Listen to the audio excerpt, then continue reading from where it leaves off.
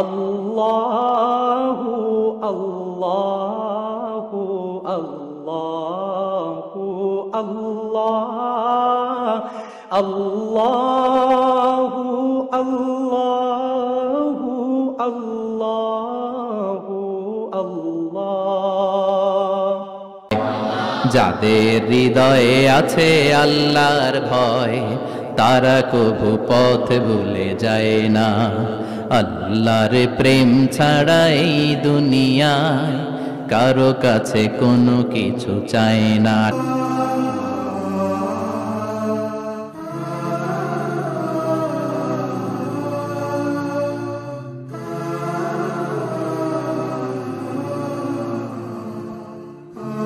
তো সূরা ইয়াসিন থেকে আজকে আমরা কথা শুনবো, ইনশাআল্লাহ। পড়েন ইনশাআল্লাহ, যতটুকু আমাদের সাধ্যে কুলায়। এটা মাক্কি সূরা। সূরা ইয়াসিনটা কি সূরা? মাক্কি সূরা। বিশ্বনবীর জীবনে দুইটা পর্ব, একটা মাক্কি পর্ব, একটা মাদানী পর্ব। একটা হচ্ছে মাক্কি ইনিংস আর একটা মাদানী ইনিংস। ক্রিকেটে ইনিংস থাকে, ফার্স্ট ইনিংস, সেকেন্ড ইনিংস, বুঝতে সুবিধা না? কমন পড়ছে সবার? তো এটা হচ্ছে বিশ্বনবীর মাক্কি ইনিংসের একটা সূরা। মাক্কি ইনিংসের বৈশিষ্ট্য হচ্ছে বিশ্বনবী তাওহীদের দাওয়াত দিয়েছেন, রিসালাতের দাওয়াত দিয়েছেন, আখিরাতের কথা বলেছেন, একটু নরম নরম কথা বলেছেন। কারণ চারদিকে খালি মাইর, চারদিকে কি কোরআনের কথা বললে মাইর আছে না? মার খেতে হয়, বকা শুনতে হয়, ঝুঁকি নিয়ে কথা বলতে হয়। চিল্লা এখন ঠিক কিনা? বিশ্বনবীরে বলা হলো এগুলো ছেড়ে দেন, এগুলো ছেড়ে দেন। সুন্দরী নারী দেব, টাকার পাহাড় দেব, ক্ষমতার চেয়ারে বসিয়ে দেব, সব দিব। এই হচ্ছে আমাদের 3 দফা। নারী দেব, সম্পদ দিব, ক্ষমতা দিব। বিষ্ণু বললেন আমার খালি 1 দফা। আমার কয় দফা? 1 দফা। লা ওয়াদাউ আশ-শামসা ফি ইয়ামিনি, সূর্য যদি ডান হাতেও দাও, ওয়াল কামারা ফি ইয়াসারি, চন্দ্র যদি বাঁ হাতেও দাও, এই কালেমার দাওয়াত থেকে 1 হাতও আমারে পিছনে নেওয়া যাবে না। চিল্লা এখন ঠিক কিনা? মুমিন কখনো ভয় পায় না, মুমিন কখনো পিছু হটে না, মুমিন স্ট্র্যাটেজি চেঞ্জ করে, মুমিন কৌশলী হয়। এই রাস্তা দিয়ে যাওয়া যায় না, বৈশা বৈশা কেঁদে লাভ নাই, রাস্তা আরেকটা খুঁজতে হবে, আরেকটা রাস্তা বানায় নিতে হবে। এটাই হচ্ছে মুমিনের বৈশিষ্ট্য। আল্লাহ তুমি বুঝার তৌফিক দাও। তো বিশ্বনবীর মাক্কি ইনিংসের খেলার সিস্টেম ছিল ঠ্যাক দিয়ে খেলতেন। ক্রিকেটে কি বলে যে উইকেট বাঁচায় খেলতে হবে, তোমার উইকেট যাতে পড়ে না যায়। তো ঠেকায় ঠেকায় খেলে। তো বিশ্বনবী ঠেকায় ঠেকায় খেলছেন, আর 4 ছক্কা মারছে সব মাদানী ইনিংসে। সুবহানাল্লাহ নাই? মাদানী ইনিংসে বিশ্বনবী গর্জে উঠলেন, জ্বলে উঠলেন আপন শক্তিতে। রবি না?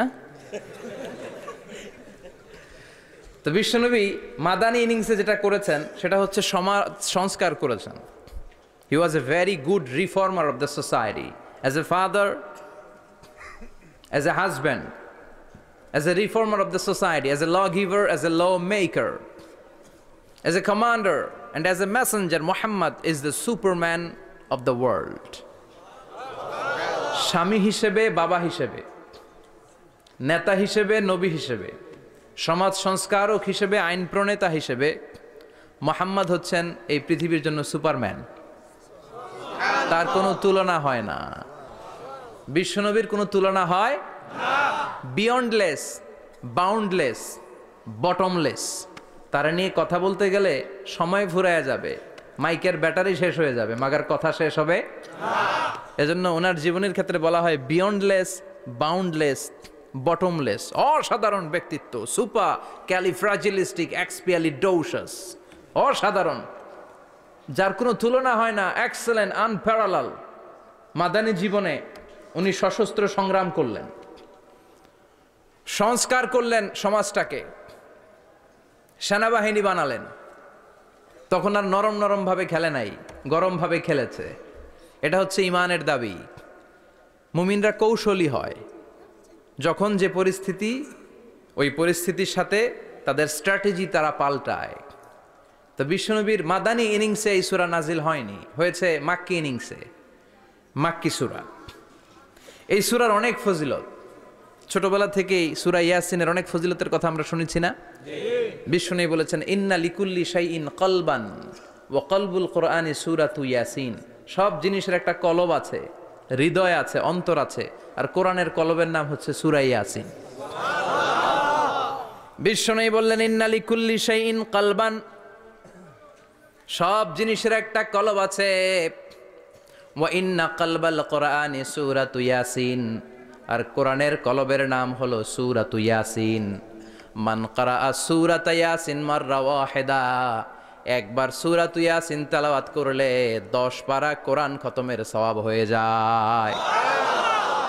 বিশ্বনবী বলতেন ইন্না ফিল জাসাদি মুদগা, দেহে একটা গোশতের টুকরা আছে। ইযা সালুহাত সালুহাল জাসাদু কুল্লু, এই দেহের গোশতের টুকরা যদি ভালো হয়ে যায় পুরো দেহটারে ভালো করে দেয় কে? আল্লাহ। এই দেহের গোশতের টুকরাটা যদি পচে যায় পুরো দেহটারে নষ্ট করে দেয় কে?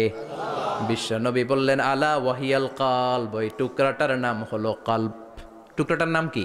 কলব। এজন্য কলবের মধ্যে আল্লাহর জিকির বসাইতে হবে। কি বসাবেন? নাকি আয়না বসাবেন? আয়না বসায় না? আয়না বসাইয়া দে মোর দয়াল বাবা, কেবলা কাবা, সব মুখস্থ। আয়না বসাইয়া দে মোর, নবীর কলবে আয়না বসায় নাই নবী। সেদিন আবু বকর, ওমর ফারুক, কেউ আয়না বসাইছে? আবু হানিফা, শাফিঈ, এরা কলবের মধ্যে আয়না বসাইছে? বসাইছে জিকির। চিল্লায় বলেন বসাইছে কি? এজন্য আল্লাহ বললেন আলা বিযিক্রিল্লাহি তাতমাইন্নুল কুলুব, দুনিয়ার কোন জিনিস দিয়ে কলব ঠান্ডা হয় না, দুনিয়ার কোন জিনিস দিয়ে কলব পরিচ্ছন্ন হয় না। কলব শুধু পরিচ্ছন্ন হয় একটা জিনিস দিয়ে, লা ইলাহা ইল্লাল্লাহ, লা ইলাহা ইল্লাল্লাহু মুহাম্মাদুর রাসূলুল্লাহ সাল্লাল্লাহু আলাইহি ওয়াসাল্লাম। তাহলে কোরআনের একটা কলব আছে। আমাদের দেহে যেমনি কলব আছে, প্রতিটা প্রাণীর যেমনি কলব আছে, অন্তর আছে, কোরআনেরও কলব আছে না নাই? আছে। কোরআনের কলবের নাম? চিল্লায় বলেন কোরআনের কলবের নাম? আবার বিশ্বনবী বলতেন ইকরাউ আলা মাউতাকুম সূরাতা ইয়াসিন, তোমাদের মুমূর্ষ ব্যক্তিদের সামনে বসে সূরাতু ইয়াসিন তেলাওয়াত করো।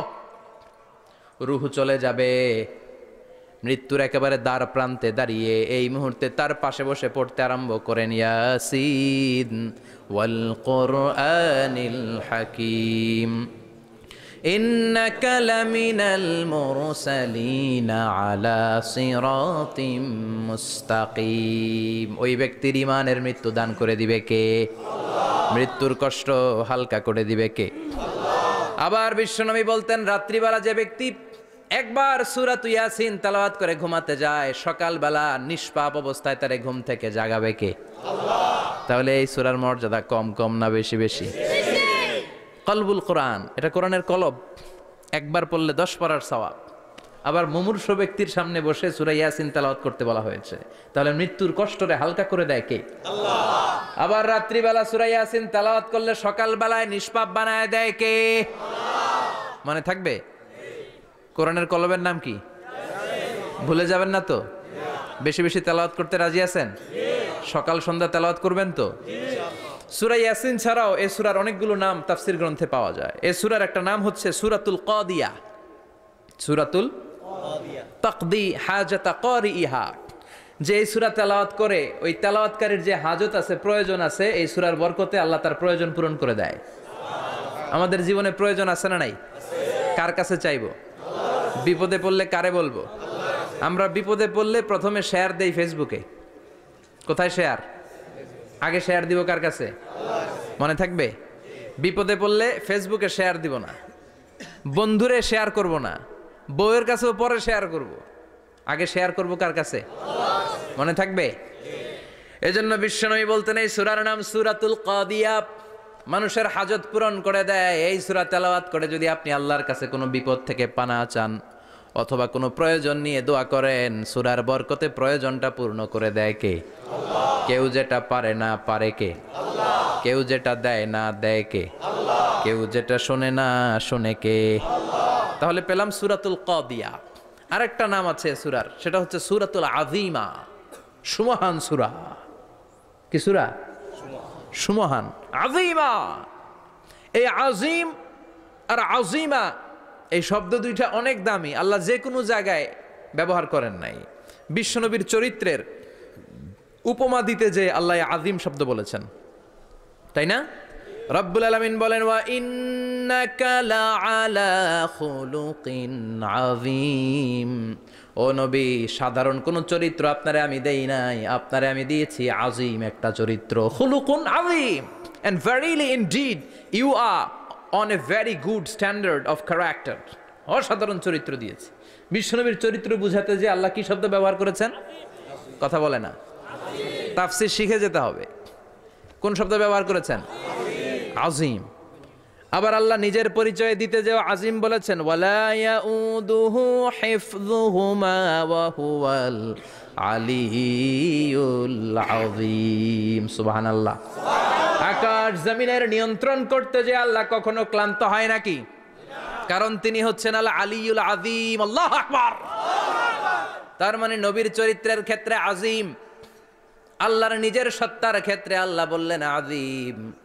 আবার বললেন কিয়ামতের দিন গোটা পৃথিবীটারে আমি নাড়িয়ে দেব, গোটা পৃথিবীতে একটা আমি ভূমিকম্প দিব। এই কথাও কোরআনে আছে না নাই? ইযা জুলজিলাতিল আরদু জিলজালাহা আল কারিয়াতু মাল কারিয়া। পুরো পৃথিবী কাঁপিয়ে দিব। এই কাঁপাকাঁপিটা ওই দিনের ভূমিকম্পটা কি অন্যান্য সময়ের ভূমিকম্পের মতো হবে? এই ভূমিকম্পকে আল্লাহ বলেছেন আযীম। ইন্না জালজালাতা সাআতি লা শাইউন আযীম। সেদিনের ভূমিকম্প সাধারণ কোনো আর্থকোয়েক নয়, সাধারণ ভাইব্রেশন না, এটা আযীম। আবার আল্লাহ কোরআনকেও আযীম বলেছেন, ওয়ালাকাদ আতাইনাকা সাবআম মিনাল মাসানি ওয়াল কুরআনাল আযীম। ও নবী, আমি আপনারে নিত্য পাঠনীয় সপ্তবাক্য সূরাতুল ফাতিহা দিয়েছি, সাথে সাথে কোরআনে আযীম দান করেছি। সুবহানাল্লাহ। তার মানে কোরআনের ক্ষেত্রে আযীম, কিয়ামতের ভূমিকম্প এটা আযীম, আল্লাহ নিজেও আযীম, বিশ্বনবীর চরিত্র আবার এই সূরাটাও যেহেতু দামি, এজন্য এই সূরার নাম সূরাতুল আযীমাহ। সূরাতুল সুমহান সূরা। এটা যেন তেন সূরা নয়, এটা তো কোরআনের কলব। কলব ছাড়া মানুষ বাঁচে? হার্ট ফাউন্ডেশনে যেয়ে দেখবেন মানুষের কি অবস্থা। হৃদরোগ, হৃদয় যার নষ্ট, তার যে কত কষ্ট। এই যে কি পরানো লাগে এখন? রিং পরায়, এনজিওগ্রাম, এনজিওপ্লাস্টি করে আর্টারি ব্লক করে ফেলে। চর্বি, এত চর্বি আমরা খাই, এত গরুর গোশত আমরা খাই। মনে রাখবেন, যেই প্রাণীর পা বেশি ওইটার ভিতরে কোলেস্টেরল বেশি। মাছের কয় পা? হ্যাঁ, নাই, এখানে নাই, মাছের পাটা নাই, কোলেস্টেরল নাই। মুরগির কয় পা? জোরে বলতে হবে। তার মানে কিছু কোলেস্টেরল আছে না নাই? গরুর কয় পা? কোলেস্টেরল বেশি না কম? এইবার কোন চিংড়ির কয় পা? সবচেয়ে বেশি কোলেস্টেরল কন্টেইন করে শ্রিম্প, প্রন, চিংড়ি। এজন্য এগুলো কম খাইতে হবে। তবে 40-এর আগে যারা আছেন ধুমায়া খান, 40-এর পরে এই যে মাটন, ল্যাম্প, ছাগলের গোশ, খাসির গোশ, চিংড়ি, এগুলো আপনার ডায়েট থেকে বাদ দিয়ে দিতে হবে। বুঝতে পেরেছেন? এজন্য এই সূরাটা যেন তেন সূরা নয়, এটা তো কোরআনের কলিজা, হার্ট, হৃদয়। এজন্য সূরাটা সূরাতুল আযীমা। সুবহানাল্লাহ পড়েন। তার মানে 1 নম্বরে পেলাম সূরাতুল কাদিয়াহ, 2 নম্বরে পেলাম সূরাতুল আযীমা, 3 নম্বরে সূরার আরেক নাম হলো সূরাতুল মুইম্মা। সূরাতুল মুইম্মা। মুইম্মার 2 অর্থ। এক অর্থ হচ্ছে এটার বরকতটা আম, সবার জন্য, যেই পড়ে সেই বরকত পায়, এজন্য মুইম্মা। আবার মুইম্মার আরেক অর্থ হচ্ছে যেই সূরা শত্রুকে অন্ধ করে দেয়। কি করে দেয়? এই সূরার প্রথম 9টা আয়াত যদি বিপদে পড়ে, শত্রুর কবলে পড়ে আপনি তেলাওয়াত করেন, শত্রুর চোখটারে অন্ধ করে দিবে কে? আল্লাহ। বিশ্বনবী মক্কা থেকে যখন মদিনায় যায়, হিজরতের সময় বিশ্বনবী সূরা ইয়াসিনের প্রথম 9টা আয়াত তেলাওয়াত করলেন। তেলাওয়াত করে আল্লাহর নাম নিয়ে ঘর থেকে বের হলেন। আশেপাশে কাফেররা ঘুরে কিন্তু বিশ্বনবীরে দেখে না, সবাই খেলে এরকম এরকম করে, ডানে বায়ে হাতায় বিশ্বনবীর সামনে দিয়ে যায়, কিন্তু কাফেরদের চোখ অন্ধ করে দিয়েছে কে? আল্লাহ। এজন্য কোরআন তেলাওয়াত করলে কাফেরদের চোখকে অন্ধ বানায় দেয় কে? আল্লাহ। এজন্য সূরার একটা নাম হচ্ছে সূরাতুল মুইম্মা। কি নাম? অন্ধ করে দেয়। তাফসিরে কুরতুবির মুসান্নিফ ইমাম আল কুরতুবি, উনাকে জালিম বাদশা বন্দী করেছিল। ওনার তাফসিরে এসেছে উনি শক্তিশালী লোক ছিলেন, জেলখানা ভেঙে বাঁচার জন্য দিছে দৌড়। উনারেও ধরার জন্য জালিম বাদশার সৈনিকেরা ঘোড়া নিয়ে রওনা হয়েছে। উনিও দৌড়ায়, ঘোড়াও পেছন থেকে আসে। ওমিয়া মানুষ কি ঘোড়ার দৌড়ের সাথে পারে? উনি হাঁটতে হাঁটতে হয়রান হয়ে এক বালুর ময়দানে যেয়ে ধপাস করে পড়েছেন। ওরাও ঘোড়া দিয়ে এসে নেমেছে, কিন্তু আজীব তামাশা, উনি বালুতে ধপাস করে পড়েই সূরা ইয়াসিনের প্রথম 9 আয়াত তেলাওয়াত করতে শুরু করেছেন। ওরা নিচে নেমে ডানে বায়ে সামনে পিছনে খালি খুঁজে, কিন্তু দেখে না, সামনেই কিন্তু বসা। ওদের চোখটা অন্ধ করে দিছে কে? বিশ্বাস হয়? ঈমান হয়? এজন্য বিপদে পড়লে সূরা ইয়াসিনের প্রথম 9 আয়াত পড়তে রাজি আছেন? আল্লাহ তুমি তৌফিক দাও, আরো জোরে পড়েন আমিন। এজন্য আল্লাহ চমৎকার ভাবে এই সূরাটা শুরু করে দিলেন। 2টা কাটা অক্ষর দিয়ে আল্লাহ বললেন ইয়াসিন ওয়াল কুরআনিল হাকিম ইন্নাকা লা মিনাল মুরসালিন আলা সিরাতিম মুস্তাকিম। পড়েন সুবহানাল্লাহ। ইয়াসিন সূরাটা শুরু করলেন কি দিয়ে? ইয়াসিন। এটা কি কোনো বাক্য? এটা কি কোনো শব্দ? এটা কি অক্ষর? 2টা প্রথম অক্ষরের নাম, দ্বিতীয়টা আওয়াজ করে বলেন, প্রথম অক্ষরটার নাম, দ্বিতীয়টা। খুব চমৎকার না? বাক্য দিয়ে এই সূরাটা শুরু করে নাই। যেমন ইযা জুলজিলাতিল আরদু জিলজালাহা, এই সূরার প্রথম আয়াত, এটা একটা বাক্য না? জি। আচ্ছা। ওয়াদ-দুহা ওয়াল-লাইলি ইযা সাজা, বাক্য না? জি। কিন্তু ইয়াসিন এটা কি কোনো বাক্য? না। এটা কি কোনো শব্দ? না, এটা কাটা 2টা অক্ষর। সুবহানাল্লাহ পড়েন। সুবহানাল্লাহ। আল্লাহ 114টা সূরার প্রায় 29টা সূরা এরকম কাটা কাটা অক্ষর দিয়ে শুরু করেছেন। সুবহানাল্লাহ নাই? সুবহানাল্লাহ। এই 29টা সূরা কখনো আল্লাহ একটা অক্ষর দিয়ে শুরু করেছেন, কখনো 2টা অক্ষর দিয়ে, কখনো 3টা দিয়ে, কখনো 4টা দিয়ে, কখনো 5টা দিয়ে। একটা অক্ষর দিয়ে আল্লাহ কোরআনের সূরা শুরু করেছেন। এরকম একটা সূরা বলেন, নুন ওয়াল কলামি ওয়া মা ইয়াসতুরুন। নুন, নুন দিয়ে সূরা শুরু হয়ে গেছে। তারপরে কফ, এক অক্ষর দিয়ে সূরা শুরু হয়ে গেছে। সুবহানাল্লাহ পড়েন। সুবহানাল্লাহ। এবার বলেন 2 অক্ষর দিয়ে সূরা শুরু হয়েছে এরকম সূরা বলেন। আমিন। এত দূরে যান কেন? এটা আছে না নাই? আছে। ইয়াসিন। সুবহানাল্লাহ পড়েন। ইয়াসিন 2 অক্ষর দিয়ে। তারপরে হামিম। এবার 3 অক্ষর দিয়ে আল্লাহ সূরা শুরু করছেন এরকম, আলিফ লাম মিম তাসিন মিম। আল্লাহু আকবার। আবার 4টা অক্ষর দিয়ে সূরা শুরু হয়েছে এরকম আছে না নাই? হাফেজ সাহেব কোন? আলিফ লাম মিম র, আলিফ লাম মিম সদ আছে না নাই? আবার 5টা কাটা অক্ষর দিয়ে সূরা শুরু হয়েছে এরকম সূরাও আছে না নাই? সূরা মারিয়ামের শুরুতে কি আছে? কাফ হা ইয়া আইন সদ। সুবহানাল্লাহ পড়েন। এরকম প্রায় 29টা সূরা আল্লাহ কাটা কাটা অক্ষর দিয়ে শুরু করেছেন, কোনো বাক্য দিয়ে নয়, কোনো শব্দ দিয়ে নয়। কি দিয়ে? হারফ দিয়ে। হারফ, এই হারফগুলোরে বলে হুরুফ আত-তাহাজ্জি বা হুরুফ আল মুকাত্তাআত, কাটা কাটা অক্ষর। মনে রাখবেন কোরআনের আয়াতগুলো 2 ভাগে বিভক্ত, একটা মুহকাম, একটা মুতাশাবিহ। মুহকাম মানে যেগুলোর অর্থ আমরা জানি, যেগুলোর ব্যাখ্যা আমরা জানি, যেটার ইন্টারপ্রিটেশন এক্সপ্লেনেশন আমাদের জানা আছে। আর মুতাশাবিহ আমরা অর্থ জানি না, আমরা ব্যাখ্যা জানি না, এটা দিয়ে আসলে কি বুঝাইছে আমরা কেউ জানে না। জানে একজন, চিল্লায় বলেন তিনি কে? আল্লাহ বলেন ওয়া ইন কুনতুম ফি রাইবিম মিম্মা নাযালনা আলা আবদিনা ফাআতু বিসূরাতিম মিন মিসলিহি ওয়াদউ শুহাদাআকুম মিন দুনিল্লাহি ইন কুনতুম সাদিকিন। আল্লাহ বললেন ও জাহেলি যুগের লোকেরা, শোনো শোনো, এত আরবি কবিতা বানাতে পারো, এত গল্প লিখতে পারো, আরবিতে এত নোবেল বানাতে পারো, উপন্যাস বানাতে পারো, আর্টিকেল লিখতে পারো, আমার নবীর উপর যে কোরআন আমি নাজিল করেছি এই কোরআনের ব্যাপারে অন্তরে যদি কোনো সন্দেহ থাকে, বাপের বেটা হলে পারলে কোরআনের মতো একটা সূরা বানিয়ে নিয়ে আসো। পারছে? কিয়ামত পর্যন্ত কেউ পারবে? বিশ্বনবী যেই জামানাতে এসেছিলেন ওই জামানায় আরবি ভাষা সাহিত্যের উৎকর্ষতা সাধিত হয়েছিল। আরবি ভাষার এতটা উৎকর্ষ পৃথিবী কখনো দেখে নাই। কবিতা, গদ্য, পদ্য, গল্প, উপন্যাস, রচনা, প্রবন্ধ, আর্টিকেলের সয়লাভ।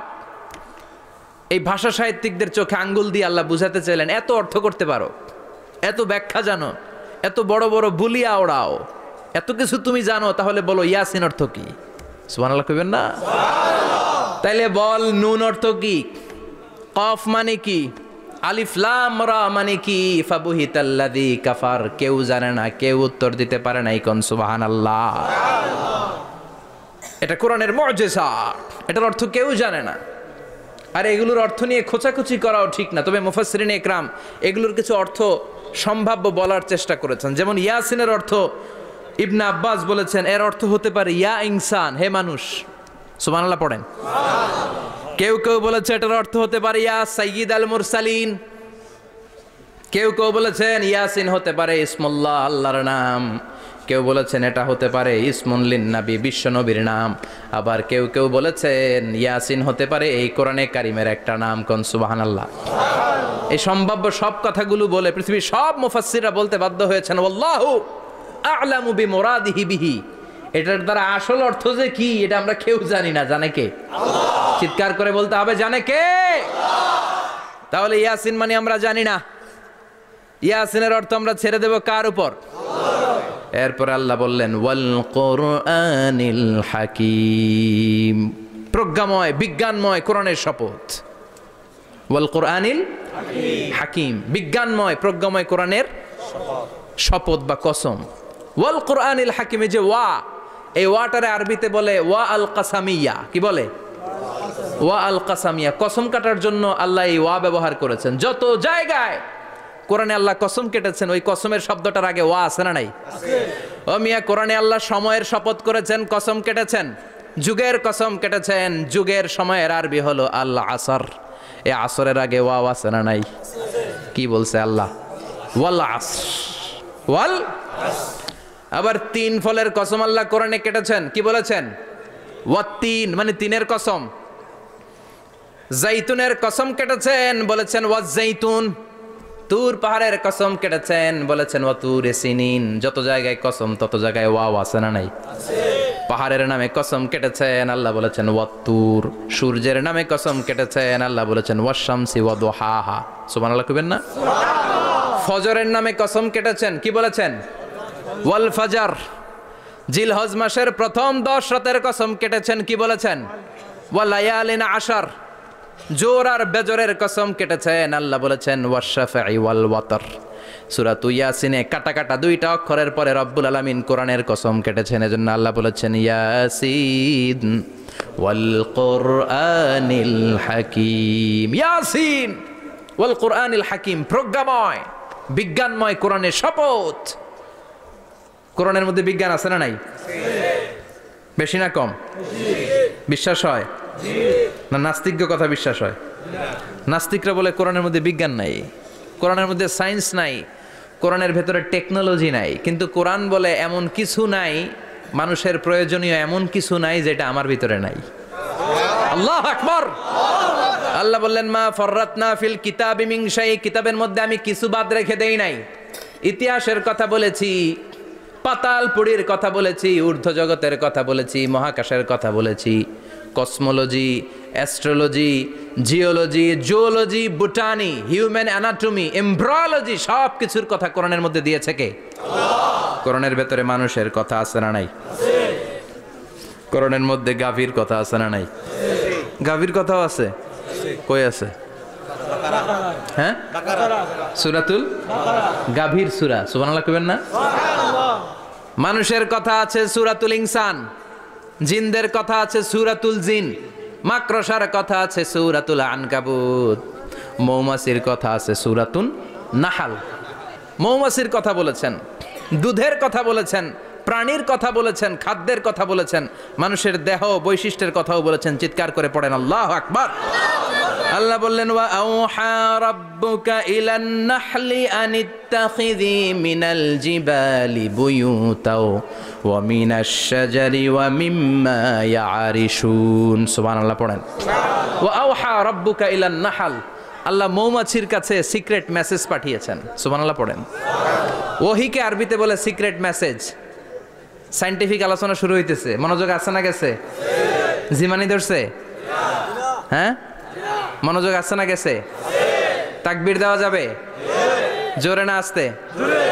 শুরুতে বিবাহিতরা দেন, এরপরে অবিবাহিতরা দেন, এরপরে সবাই মিলে দেন। বিবাহিত কারা কারা দেখি?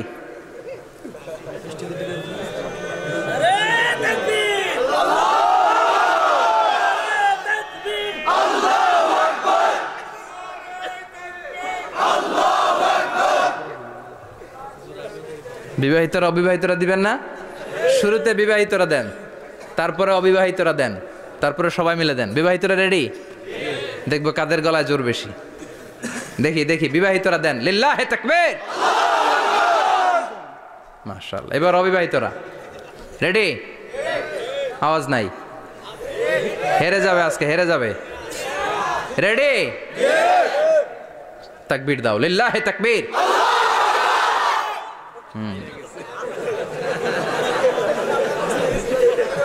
ইয়াংদের পারফরমেন্সই আলাদা, আওয়াজ বেশি। এবার সবাই মিলে তিনটা, লিল্লাহে তাকবীর, লিল্লাহে তাকবীর, লিল্লাহে তাকবীর। আল্লাহ মৌমাছিকে ওহী করেছেন। কি করেছে দেখেন, ওয়ালকুরআনিল হাকিম, আল্লাহ যে বললেন শেষ হবে না এই কথা। ওয়ালকুরআনিল হাকিম, বিজ্ঞানময় কোরআনের শপথ, প্রজ্ঞাময় কোরআনের শপথ। বিশ্বনবী বলেন লা তুহসা আজাইবুহু, কোরআনের আশ্চর্যান্বিতার কোনো শেষ নাই। ওয়ালা তাবলা গারাইবুহু, কোরআন কোনোদিন কারো কাছে পুরাতন মনে হয় না। ফিহি মাসাবিহুল হুদা, কোরআনের মধ্যে আছে হেদায়েতের মশাল। ওয়া মানারুল হিকমা, কোরআন হলো বিজ্ঞানের সুউচ্চ মিনার। লা তুহসা আজাইবুহু, কোরআনের আশ্চর্যান্বিতার শেষ নাই। যতই পড়বেন আপনি আশ্চর্য হয়ে যাবেন, যতই স্টাডি করবেন, যতই অধ্যয়ন করবেন, আপনার চোখকে খুলে দিবে কে? আল্লাহ। ওয়ালা তাবলা গারাইবুহু, কোরআন কখনো পুরাতন হয় না। পুরান হয় নাকি? যার বয়স 50 বছর ধরে নামাজি মানুষ, প্রতি নামাজের প্রত্যেক রাকাতে কোন সূরা পড়া লাগে?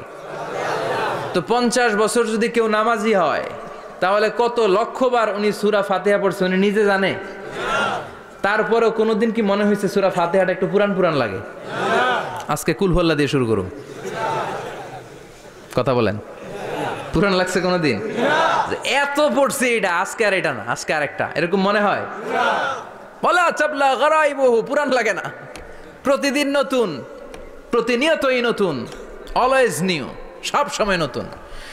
এজন্য বিশ্বনবী বললেন লা তুহসা আজাইবুহু, কোরআনের আশ্চর্যান্বিতার শেষ নাই। ওয়ালা তাবলা গারাইবুহু, কোরআন কখনো পুরাতন হয় না। ফিহি মাসাবিহুল হুদা, কোরআনের মধ্যে আছে হেদায়েতের মশাল। ওয়া মানারুল হিকমা, কোরআন হলো বিজ্ঞানের সুউচ্চ মিনার। সুবহানাল্লাহ। আল্লাহ বললেন ওয়া আওহা রাব্বুকা ইলান নাহাল, আমি মৌমাছির কাছে মেসেজ দিলাম, সিক্রেট মেসেজ। আনিত্তাখিযি মিনাল জিবালি বুয়ুতা, তোমরা পাহাড়ের মধ্যে তোমাদের বাড়ি বানাও, মৌচাক বানাও। অমিনা সাজার, গাছের মগ ডালে, বড় বড় ডালে তোমরা বাসা বানাও। ওয়ামিম্মা ইয়ারিশুন, উঁচু উঁচু জায়গায় মৌচাক বানাও, যাতে করে গ্রামের ছোট্ট ছেলেরা ঢিল মারতে না পারে। কোন সুবহানাল্লাহ। মৌমাছির আল্লাহ শিখাই দিছে। নিচু জায়গায় কোনোদিন মৌমাছির বাসা দেখবেন? নিচু জায়গায় সহজে নাগাল পাওয়া যায়, ধরা যায়? কথা কন। ডাল বেয়ে মগ ডালে ওঠা লাগে মধু খাইতে চাইলে। চিল্লায় বলেন ঠিক কিনা? আল্লাহ সিক্রেট মেসেজ দিলেন আর বললেন আনিত্তাখিযি। আলেম যারা আছেন বলেন তো, ইত্তাখিযি এটা কি মুজাক্কারের সিগা না মুয়ান্নাসের সিগা? কথা কইতে হবে, কেউ নাই এটার উত্তর দেওয়ার মতো। মুয়ান্নাস, মাশাআল্লাহ, এটা স্ত্রীবাচক শব্দ। আল্লাহ মৌমাছিকে যে মেসেজ করছে পুরুষ মৌমাছিরে কয় নাই, এটা নারী মৌমাছিরে কইছে। চিল্লা এখন সুবহানাল্লাহ। এখন গবেষণা করে দেখা গিয়েছে, কার্ল ভন ফ্রিচ, একজন অস্ট্রিয়ান বিজ্ঞানী, উনি এটা নিয়ে গবেষণা করে 73 সালে 1973-তে নোবেল পেয়ে গেছে। এই আয়াতের উপর গবেষণা করে আল্লাহ কেমন করে সিক্রেট মেসেজ দিয়েছেন, কেমন করে মৌমাছি মৌচাকের বাসা বাঁধে, কেমন করে মধু আহরিত হয়, এটার উপর গবেষণা করে উনি একটা বই লিখেছেন, দ্য ডান্সিং বিজ। নেচে যাওয়া মৌমাছিগুলো, নাচতে নাচতে যেতে থাকা মৌমাছিগুলোর উপর একটা বই লিখে, দ্য ডান্সিং বিজ লিখে উনি নোবেল প্রাইজ পেয়েছেন এই মধুর উপরে। চিল্লায় পড়েন আল্লাহু আকবার। এখন কোরআনের আয়াত থেকে বোঝা গেল আনিত্তাখিযি মিনাল জিবালি বুয়ুতা, আল্লাহ নারী মৌমাছিকে বলেছেন মৌচাক বানাও, তোমাদের মধু রাখার জন্য বাসা বানাও। কার্ল ভন ফ্রিচ গবেষণা করে পেয়েছে মৌচাকের বাসা বানানো হয়, মধু আহরণ করা হয়। যেই মৌমাছিটা নেতৃত্ব দেয় এটা পুরুষ মৌমাছি নয়, এটা হলো মহিলা মৌমাছি। কোন সুবহানাল্লাহ। পুরো মৌচাকের মধ্যে মধু আহরণ, মধু নেওয়া, পুরো প্রসিডিউরটা সারার জন্য কোনো পুরুষ মৌমাছি লিডিং দেয় না, লিডিং দেয় একটা নারী মৌমাছি, স্ত্রী মৌমাছি। এজন্য ইত্তাখিয, ম্যাসকুলিন জেন্ডার ইউজ না করে আল্লাহ বলেছেন ইত্তাখিযি। নারী মৌমাছিকে আল্লাহ অ্যাড্রেস করে বলেছেন যাও মৌচাক বানাও আর এটার মধ্যে মধু আহরণ করো, চিল্লায় পড়েন আল্লাহু আকবার।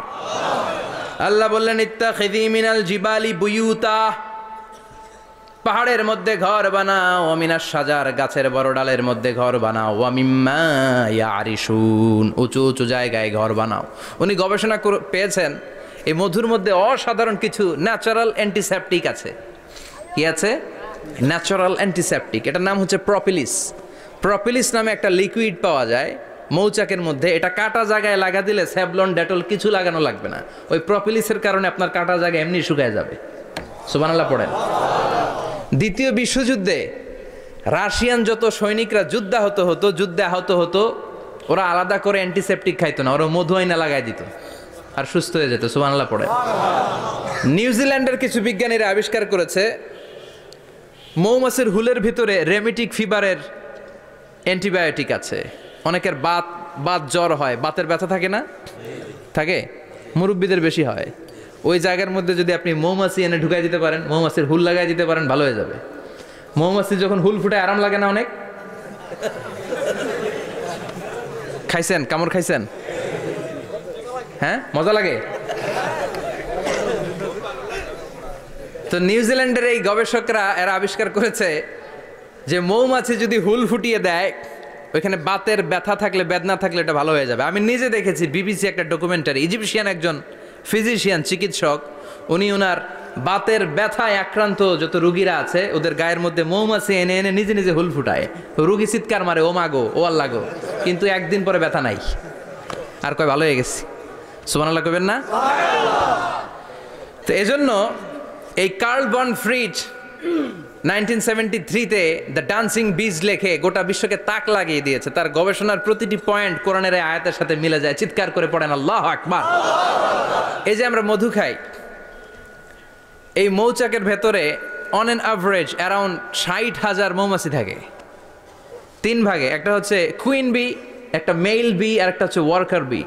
একটা থাকে রানী মৌমাছি, এর নেতৃত্বে সবাই চলে।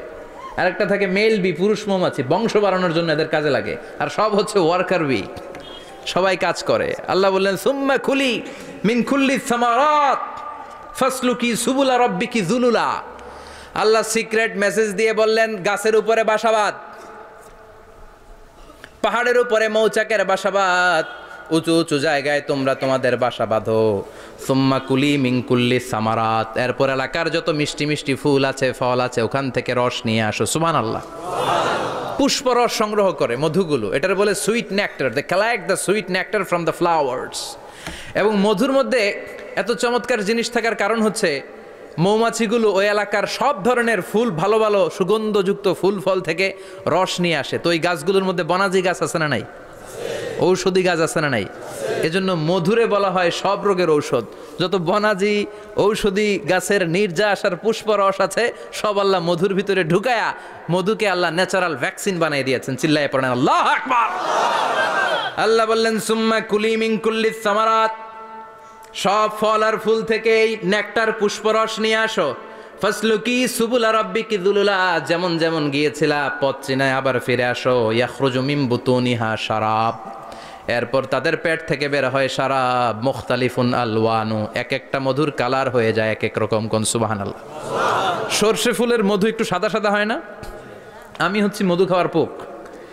আমি দেশে বিদেশে যেখানে গিয়েছি ফ্রেশ হানি আমি অনেক খুঁজেছি। ইয়ামানি একটা মধু পাওয়া যায়, ইয়ামানের সাওয়াহিলি এলাকায়, পাহাড়ি এলাকায়, একেবারে কুচকুচে কালো। আবার অনেক মধু আছে কিছুটা খয়েরি এবং হলুদ বর্ণের। কিন্তু সরষে ফুলের যে মধুটা, এটা অনেকটা সাদা। এই পুষ্পরস নিয়ে মৌমাছিগুলো মৌচাকের মধ্যে ঢেলে দেয় না, এগুলো খেয়ে ফেলে। প্রত্যেকটা মৌমাছির পেটের ভেতরে আল্লাহ 2টা করে স্টোমাক দিয়েছে, পাকস্থলী। সুবহানাল্লাহ পড়ে। এটাই curl von fridge the dancing বিজ বইয়ের মধ্যে লিখেছে গবেষণায়, যে 2টা পাকস্থলী।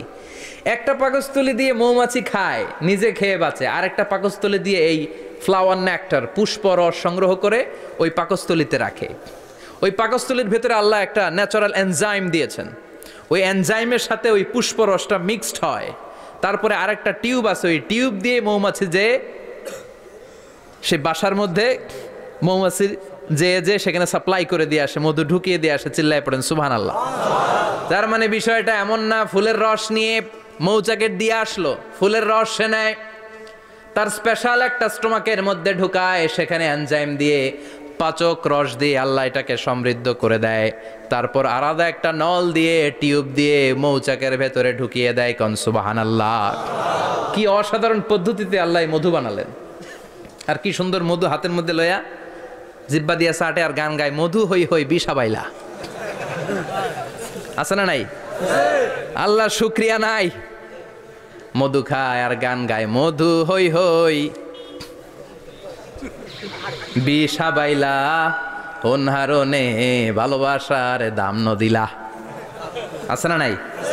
ডাকাইত। এই মধু খেয়ে শুকরিয়া করতে হবে কার? বসো, চিৎকার করে বলেন শুকরিয়া করতে হবে কার?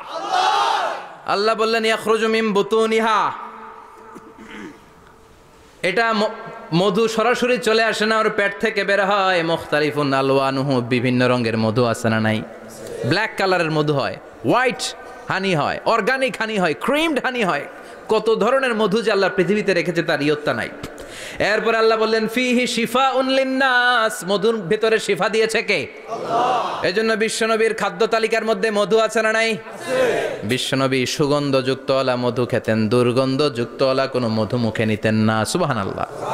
বিশ্বনবীর জামানায় মাগাফির নামে একটা মধু ছিল, দুর্গন্ধযুক্ত, এটা কখনো বিশ্বনবী মুখে নিতে চাইতেন না। সুগন্ধযুক্ত মধু সবসময় বিশ্বনবী খেতেন। বিশ্বনবীর স্ত্রীরা এই সুগন্ধিযুক্ত মধু বোতলের মধ্যে প্রিজার্ভ করে রাখতেন বিশ্বনবীকে দেওয়ার জন্য। বিশ্বনবী প্রাণ ভরে এগুলো পান করতেন। সুবহানাল্লাহ। বিশ্বনবী যে সমস্ত খাদ্যগুলো পছন্দ করতেন হাদিসে এসেছে, বিশ্বনবী রুটি খেতেন, খেজুর খেতেন, খেজুর, খেজুর চিনেন? বালাহ, তামার, দুধ খেতেন, এই মধু খেতেন, জব খেতেন, বার্লি খেতেন, লাউ খেতেন, রুম্মান, ডালিম ফল, আনার ফল, আনার চিনেন? আনার, এই আনার খেতে পছন্দ করতেন বিশ্বনবী। মাশরুম খেতেন, মাশরুম, মাশরুম চিনেন? ব্যাঙের ছাতার মতো। রেস্টুরেন্টে ইদানিং মাশরুমের স্যুপ পাওয়া যায়, এটা খাবেন। যাদের চোখের জ্যোতিতে সমস্যা, দৃষ্টিতে সমস্যা, খাবেন। হাদিসে এসেছে আল কামআতু মিনাল মান ওয়া মাউহা শিফাউন লিল আইন। মাশরুম হলো মান্না সালোয়ার মতো খাবার। মাশরুমের স্যুপ যারা খাবে, চোখের জ্যোতি যাদের কম, তাদের চোখের জ্যোতি বাড়িয়ে দিবে কে? বুখারীর বর্ণনা, কানা রাসূলুল্লাহ ইউহিব্বুল হালাওয়া ওয়াল আসাল, বিশ্বনবী মিষ্টান্ন খেতে বড্ড পছন্দ করতেন। আবার বিশ্বনবী বেশি বেশি মধু খেতে পছন্দ করতেন। সুবহানাল্লাহ। কোরআনে দুইটা জিনিসের ক্ষেত্রে আল্লাহ শিফা যোগ করেছেন, যে দুইটা জিনিসের সাথে সম্পৃক্ত হলে শিফা। এক হচ্ছে কোরআন পড়লে শিফা, অনুনাজ্জিলু মিনাল কুরআনি মা হুয়া শিফা।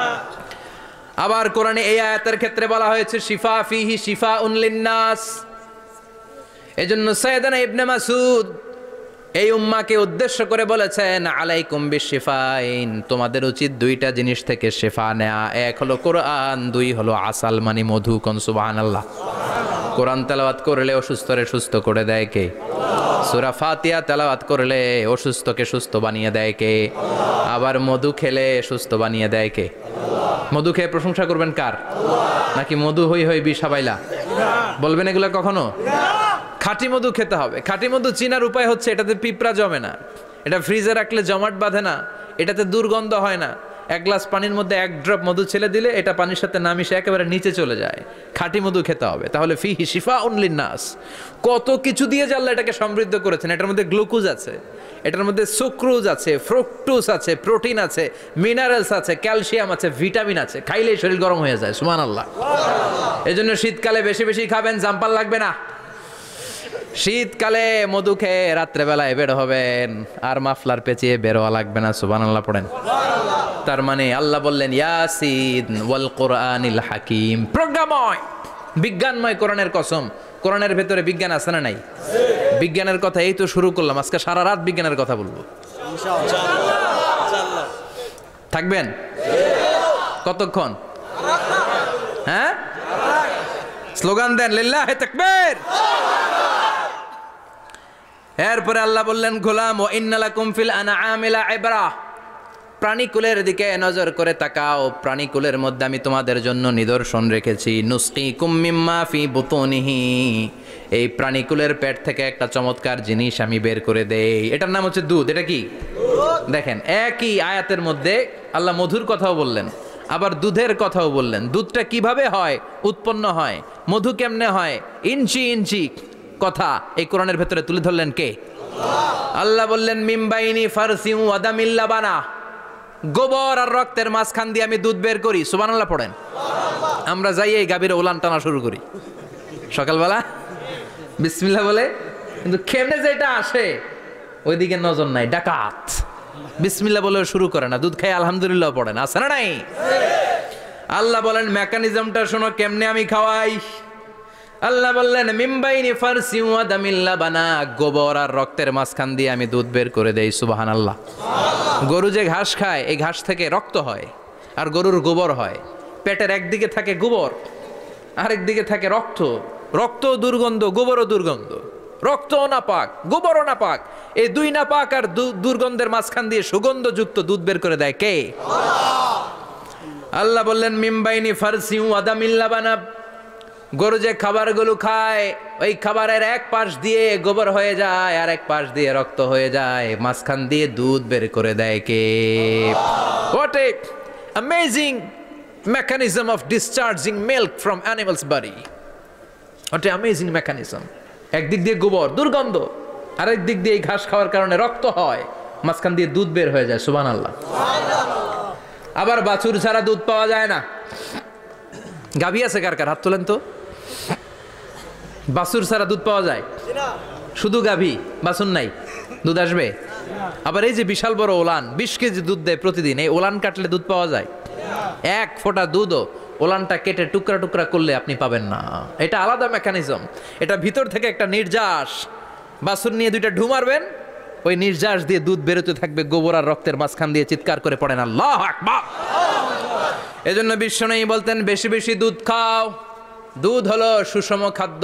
পৃথিবীতে আবিষ্কৃত যত খাবার আছে দুধের চাইতে ভালো খাবার আছে নাকি? কথা কন। মানুষ পানি খেয়ে 3-4 দিন বাঁচে জানেন, আর পানির মধ্যে লবণ দিলে 7-8 দিন বাঁচতে পারবেন। আর দুধ পাইলে আজীবন বাঁচবেন আপনি। দুধ খেয়ে যদি হজম করতে পারেন, দুধ খেয়ে হজম করতে পারলে আজীবন বেঁচে যাবেন। সুষম খাদ্য। বিশ্বনবী যে রাতে মেরাজে যাবেন, সিদরাতুল মুনতাহা পার হওয়ার পরে বিশ্বনবীর পরীক্ষা শুরু হলো। বিশ্বনবীকে বুখারীর বর্ণনা 3টা গ্লাস দেয়া হলো। কাদাহ ফিহি লাবান, এক গ্লাসের মধ্যে দুধ ছিল। ওয়া কাদাহ ফিহি আসাল, আরেক গ্লাসের মধ্যে ছিল মধু, আরেক গ্লাসের মধ্যে ছিল মদ। কাদাহুন ফিহি খামার। বিশ্বনবীকে 3টা গ্লাস দিয়ে বলা হলো নবী চুজ করেন কোনটা নেবেন। এক গ্লাসে মধু, আরেক গ্লাসে দুধ, আরেক গ্লাসের মধ্যে বিশ্বনবীকে দেয়া হলো মদ। বিশ্বনবী বললেন যে এই গ্লাসের ভেতরে দুধ আছে, আমি ওই পেয়ালাটা নিলাম। সাইয়েদনা জিব্রাইল বললেন ইয়া রাসূলুল্লাহ আখাস্তাল ফিতরা, আপনি যেমন নিছেনও তেমন। সুবহানাল্লাহ কইবেন না? বিশ্বনবী দুধ খেতে পছন্দ করতেন। আর বিশ্বনবী বলতেন আলাইকুম বি আলবানিল বাকার, বেশি বেশি গরুর দুধ খাবা। ফাইন্নাহা তুরাম্মু মিনাল আশজার, কেননা এটা সবুজ লতা পাতা ঘাস পাতার নির্যাস। গরু কি খায়? ঘাস খায় না? এই ঘাসের নির্যাস হচ্ছে দুধ। বিশ্বনবী বলতেন বেশি বেশি দুধ খাবা। ফিহি শিফা, এর মধ্যে শিফা আছে। ফি লাবানিহা শিফা ও লুহুমিহা দা, গরুর দুধে আছে শিফা, গরুর গোশতের মধ্যে আছে রোগ। সুবহানাল্লাহ কোন কত বড় ফিলোসোফার বিশ্বনবী। বিশ্বনবী বলে গিয়েছেন গরুর দুধ বেশি খাও কিন্তু গোশ বেশি খাইও না। আর আমরা গরুর গোশ পাইলে কোপায় ফেলাই। সাদা ভাত আর ঝাল গরুর মাংস যদি হয়, ওই যে অনেকের জিহ্বায় পানি চলে আসছে। সুবহানাল্লাহ কইবেন না? বিশ্বনবী বলতেন দুধ খাও, গোশ খাইও কম। গরুর গোশত কম খাবা, গরুর দুধ বেশি খাবা। সুস্থ রাখবে কে? আল্লাহ। আবার বিশ্বনবী মায়েদেরকে বলেছেন ও মায়েরা, সন্তান হওয়ার পরে 2 বছর দুধ খাওয়াবা। আল্লাহু আকবার।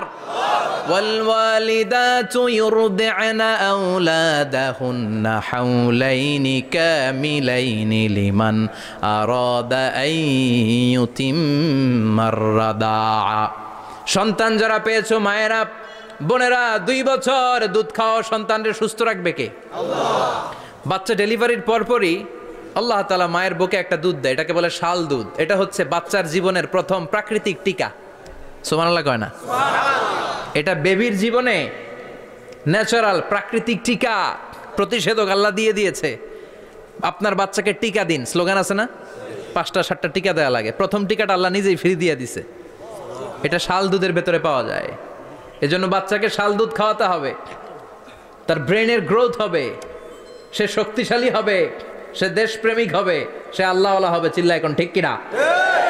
যে মায়েরা বাচ্চারে দুধ খাওয়ায় ওই বাচ্চারা মায়েরে ভালোবাসে বেশি।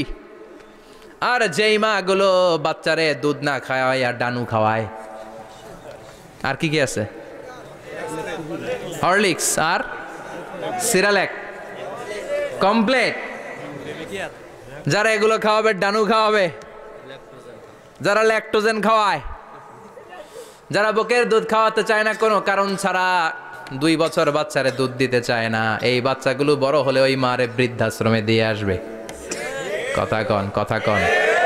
এজন্য মায়েরা, বোনেরা সন্তান হলেই তাকে বুকের দুধ দিয়ে আল্লাহর পক্ষ থেকে যে টিকাটা, এই টিকাটা পেটের ভেতরে ঢুকায় দিতে হবে। চিল্লা এখন ঠিক কিনা?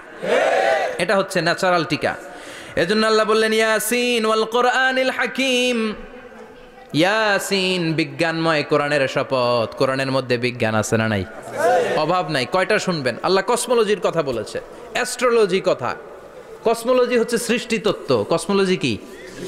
সবাই বলেন কসমোলজি কি? আল্লাহ বললেন আওয়ালাম ইয়ারাল্লাযীনা কাফারু আন্নাস সামাওয়াতি ওয়াল আরদা কানাতা রাতকান ফাফাতাকনাহুমা। কাফেররা কি দেখে না মহাবিশ্বের সব কিছু একসাথে মিলে ঝিলে ছিল, বিশাল এক বিস্ফোরণের মাধ্যমে আমি মহাবিশ্ব তৈরি করেছি। সুবহানাল্লাহ।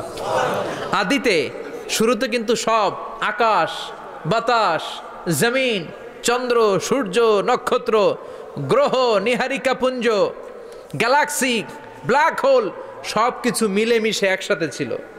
এটার ঘনত্ব ছিল খুব বেশি। মহাবিশ্বের সব কিছু ছিল একটা বিন্দু। এটাকে বিজ্ঞানীরা নাম দিয়েছে দ্য সিঙ্গুলারিটি, মহা একত্ব।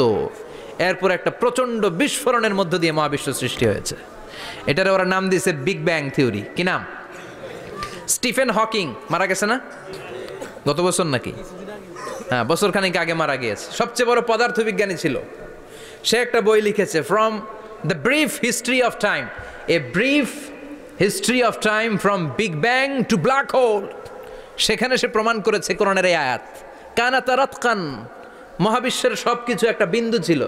চাঁদ, সূর্য, গ্রহ, তারা সব কি ছিল? কথা বলেন, সবাই বলেন।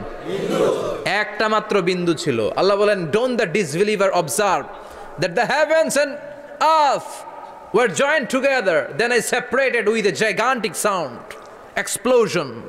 সব একসাথে ছিল, চাঁদ, তারা, আকাশ, নদী, নালা সব একসাথে।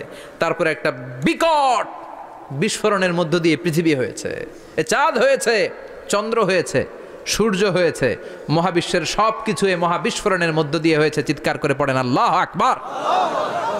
এই যে ছোট্ট পৃথিবীতে আমরা বসে আছি, এই পৃথিবীর চেয়ে সূর্য 13 লক্ষ গুণ বড়। চিল্লায় পড়েন আল্লাহু আকবার।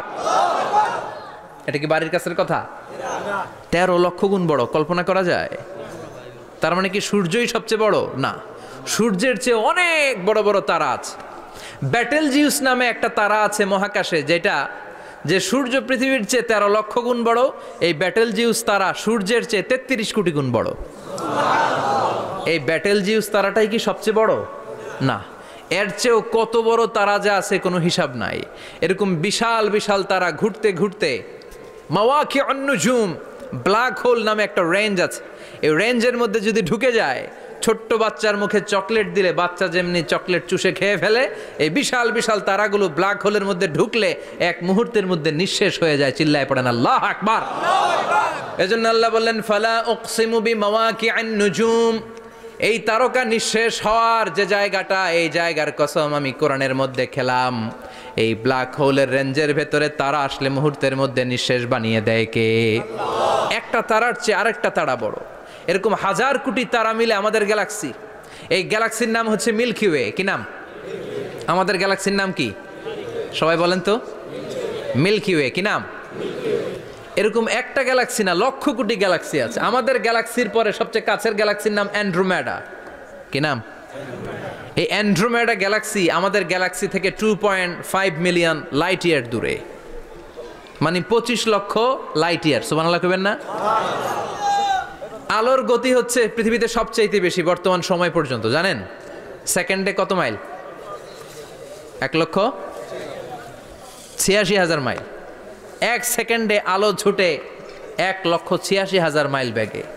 এত বেগের কোনো প্লেন বা রকেট নিয়ে যদি আপনি আমাদের গ্যালাক্সি থেকে মিল্কি ওয়ে থেকে অ্যান্ড্রোমেডাতে যেতে চান, তাহলে আপনার 25 লক্ষ বছর লেগে যাবে। সুবহানাল্লাহ বাড়িতে যায় বললেন। এরপর আল্লাহ বললেন ওয়াস সামাআ বানাইনাহা বিআইদিন ওয়া ইন্না লামুসিউন, আকাশ আমি বানালাম, গ্যালাক্সি আমি বানালাম, বানানোর পর থেকে সবগুলোর আমি প্রশস্ত করতে শুরু করে দিলাম। সব ছিল ক্ষুদ্র, একটা বিন্দুর মধ্যে আমি বিস্ফোরণ করলাম একটা আওয়াজ দিয়ে। আওয়াজটা ছিল কুন। আওয়াজটা ছিল কি? জোরে কন, আবার কন। কুন ফায়া ইন্নামা আমরুহু ইযা আরাদা শাইআন আন ইয়াকুলা লাহু কুন ফায়াকুন। আল্লাহ যখন কিছু করতে চান শুধু বলেন কুন, শুধু বলেন বি। কুন মানে বি, ইট ওয়াজ, এটা হয়ে যায়। হাও বলতে দেরি। এই মহাবিস্ফোরণের নেপথ্যে যে শব্দটা ছিল সেটা ছিল কুন। সেটা ছিল কি? আল্লাহ কুন বলতে দেরি, মুহূর্তের মধ্যে বিগ ব্যাং, বিশাল এক্সপ্লোশন, তারপর থেকে মহাবিশ্ব ছড়াচ্ছে। আল্লাহ বলছেন এই কোরআনের ভেতরে বলে দিয়েছেন ওয়া ইন্না লামুসিউন, আমি এই মহাবিশ্বকে, এই গোটা ইউনিভার্সকে আমি প্রতিনিয়ত সম্প্রসারিত করছি। প্রতিনিয়ত এটা বড় হচ্ছে, সম্প্রসারিত হচ্ছে। চিল্লায় বলেন আল্লাহু আকবার। আজ থেকে মাত্র 20 বছর আগে এটা তারা আবিষ্কার করেছে। এটা কোন সাল? 2000। 20 বছর পেছনে গেলে কত? 1998, তাই না? এই 1998 সালে তারা আবিষ্কার করেছে সুপারনোভা কসমোলজি প্রজেক্ট। এই সুপারনোভা কসমোলজি প্রজেক্টে তারা এই সিদ্ধান্তে এসেছে যে মহাবিশ্ব কোন নামক এক বিস্ফোরণের পর থেকে যে সম্প্রসারিত হচ্ছে, আজ পর্যন্ত এটা শুধু বাড়ছে আর বাড়ছে, অ্যাক্সেলারেটিং হচ্ছে, এক্সপান্ডিং হচ্ছে, এটা কমছে না। কিয়ামত পর্যন্ত এটা বাড়তেই থাকবে। চিৎকার করে পড়েন আল্লাহু আকবার। এজন্য আল্লাহ বললেন ইয়াসিন ওয়াল কোরআনিল হাকিম, বিজ্ঞানময় প্রজ্ঞাময় কোরআনের শপথ। এই কোরআনের ভেতরে আমি কসমোলজির কথা বলেছি, অ্যাস্ট্রোলজির কথা বলেছি, জিওলজির কথা বলেছি, ফিজিক্সের কথাও বলেছি। সুবহানাল্লাহ। ফিজিক্স মানে কি? পদার্থ। পদার্থের সবচেয়ে বড় উপাদান হচ্ছে লোহা। লোহার কথা কিন্তু কোরআনে নাই। আছে? কই আছে? হ্যাঁ, সূরাতুল হাদিদ, লোহার নামে একটা সূরা দিয়েছে আল্লাহ কোরআনে। সুবহানাল্লাহ পড়বেন না? সূরার নাম সূরাতুল হাদিদ। সূরার নাম কি? চিল্লায় বলেন সূরার নাম সূরাতুল হাদিদ। হাদিদ মানে লোহা। আল্লাহ বললেন ওয়া আনজালনাল হাদিদা ফীহি বাসুন শাদীদ।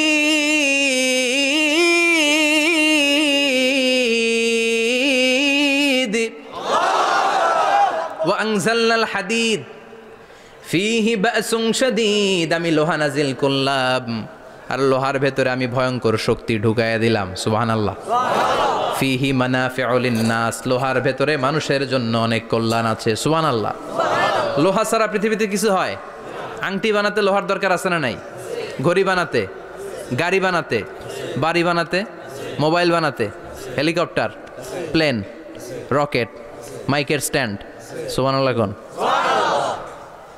এমন কোন জিনিস নাই যেটার মধ্যে লোহা লাগে না। এজন্য আল্লাহ বললেন এই লোহার নামে আমি একটা সূরা ডেডিকেট করলাম, ওয়া আনজালনাল হাদিদ ফিহি বাসুন শাদীদ। আমি লোহাকে নাজিল করেছি। আল্লাহ বলেছেন, খেয়াল করে শব্দটা শুনেন, ওয়া আনজালনাল হাদিদ, আমি লোহাকে উপর থেকে নাজিল করেছি। কি করেছি? কথা বলেন। তার মানে লোহা পৃথিবীতে ছিল না, নাজিল করছে কে? আল্লাহ। লোহা পৃথিবীতে ছিল? পৃথিবীতে ছিল? পৃথিবীতে থাকলে নাজিল করবেন কেন? এই যে কোরআনটা পৃথিবীতে আগে ছিল, নাজিল করছে কে? আল্লাহ। কোন ফেরেশতাকে দিয়ে? সাইয়েদনা জিবরাইল। কোন নবীর উপর? বিশ্বনবী মুহাম্মদুর রাসূলুল্লাহ। আল্লাহু আকবার। তার মানে ওহি পৃথিবীতে ছিল না, আল্লাহ উপর থেকে নাজিল করেছেন। নুজুল মানে উপর থেকে নিচের দিকে আসা। এই নুজুল শব্দ ব্যবহার করে আল্লাহ বললেন ওয়া আনজালনাল হাদিদ, লোহাকে আমি নাজিল করেছি। তার মানে লোহা পৃথিবীর উপাদান নয়, লোহা এসেছে উপর থেকে। কোন সুবহানাল্লাহ। বিজ্ঞানীরা, পদার্থবিদ যারা গবেষণা করে এটাই পেয়েছেন, লোহা আসলে পৃথিবীর না। লোহা পৃথিবীতে উৎপাদন করা হয় নাই। লোহার যে মলিকিউল, অণু আছে, লোহার একটা অণু তৈরি করার মতো ক্ষমতা পৃথিবীর নাই। ইভেন এই সৌরজগতের কোনো কিছুর নাই। সূর্যের তাপেও লোহা তৈরি হতে পারে।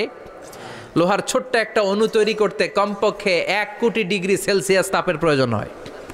তার মানে এটা পৃথিবীর কোনো উপাদান নয়, এটা আনজালনাল হাদিদ। আল্লাহ বলেন মহাবিস্ফোরণের কারণে গলিত অন্য কোনো তারার ভেতর থেকে লোহার উপাদান আমি পৃথিবীর ভেতরে এনে ঢুকিয়ে দিয়েছি।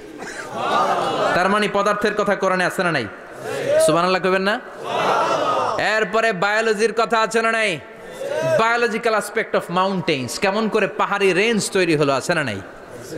ওয়াজআলনাল জিবালা আওতাদা, পাহাড়কে আমি পেরেক মেরে দিয়েছি। ওমিয়া কাঠের ভেতরে যখন পেরেক মারেন, পেরেকের বেশিরভাগ অংশ কাঠের ভেতরে ঢুকে যায়, উপরে দেখা যায় সামান্য, ঠিক কিনা? তো লোহা যদি আল্লাহ পেরেক মারেন, উপরে যা দেখা যায় এটা সামান্য, আসল পাহাড় তো মাটির নিচে। সুবহানাল্লাহ কইবেন না? আসল পাহাড় কোথায়? পেরেক যদি কাঠের মধ্যে ঢুকিয়ে দেন, পুরো পেরেকটা কাঠে ঢুকে যায় না, উপরে দেখা যায় কদ্দুর? সামান্য। পাহাড়ের যা আপনি দেখেন এটা তো পেরেকের মাথা, পুরো পাহাড়টা আল্লাহ জামিনের ভেতরে গেড়ে দিয়েছেন। চিল্লায় পড়েন আল্লাহু আকবার।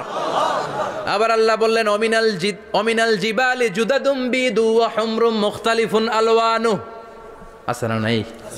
ওয়া গরাবিবু সুদ, আল্লাহ বলেন নানা রঙের পাহাড় পর্বত মহাবিশ্বে আমি তৈরি করেছি। কোন পাহাড় হচ্ছে রক্তিম বর্ণের, কোন পাহাড়কে বানিয়েছি আমি কৃষ্ণ বর্ণের, কোন পাহাড়কে বানিয়েছি আমি শুভ্র বর্ণের, কোন পাহাড়ের রং কালো, কোনটা সাদা, কোনটা নীল, আছে না নাই?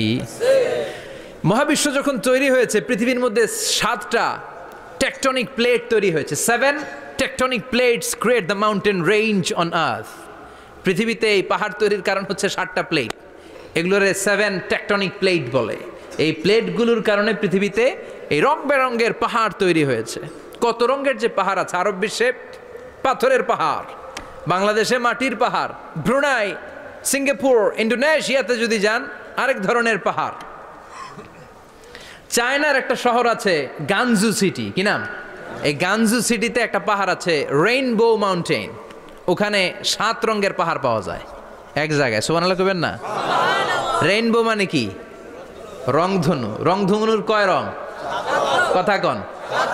ছোটবেলা আমরা মুখস্থ রাখতাম বেনিয়া সহকলা, বেতে বেগুনি, নিতে নীল, হাতে আসমানি, শতে সাদা, হতে হলুদ, কতে কালো, লাতে লাল। সুবহানাল্লাহ নাই? মনে রাখার কি অসাধারণ পদ্ধতি। তো এই রেইনবো মাউন্টেন, রংধনুর 7 রঙের পাহাড় এক জায়গায় পাওয়া যায়। এখানে সাদা পাহাড়, এখানে সবুজ পাহাড়, এখানে নীল পাহাড়, ওখানে লাল পাহাড়, এখানে কালো পাহাড়। এই চায়নার গানজু সিটিতে আল্লাহ তাআলা 7 রঙের পাহাড় এক জায়গায় রেখেছেন। চিৎকার করে বলেন আল্লাহু আকবার। তার মানে বায়োলজির কথাও কোরআনের ভেতরে আছে না নাই? এরপর আল্লাহ বললেন কেমন করে আকাশ থেকে আমি পানি নাজিল করে, এটাও কোরআনে আছে না নাই?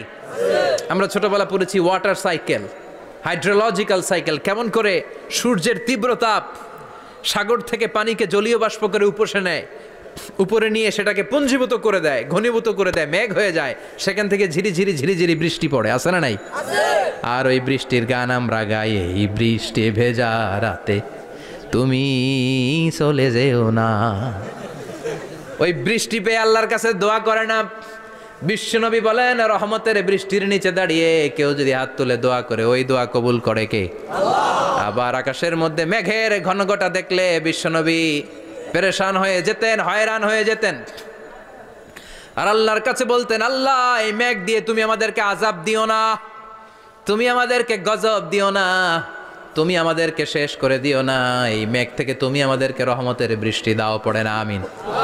বৃষ্টি দেখলে বিষ্ণু বলতেন আল্লাহুম্মা সাইয়িবান নাফিআ, ইয়া গাউসু আগিসনা গাউসান মুগীসান মারিআন মারিআন নাফিআন গায়রা দার আজিলান গায়রা আজিল। হে আল্লাহ এই বৃষ্টি থেকে তুমি ঠান্ডা রহমতের পানি দাও। কি দাও?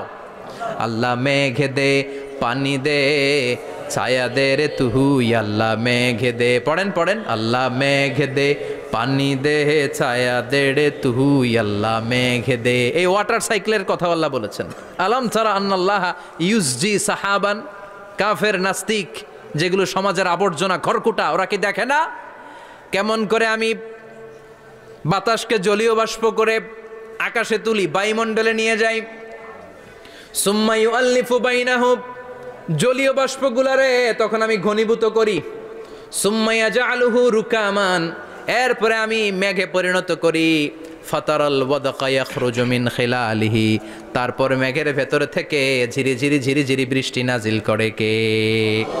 আবার আল্লাহ বললেন পানি থেকে আমি পৃথিবীর সব প্রাণগুলারে বানালাম, ওয়াজআলনা মিনাল মাই কুল্লা শাইইন হাইয়া ফালা ইয়াকিলুন, পানির ভেতরে থেকে সব প্রাণের উৎপত্তি পৃথিবীর মধ্যে ঘটিয়ে দিয়েছে কে?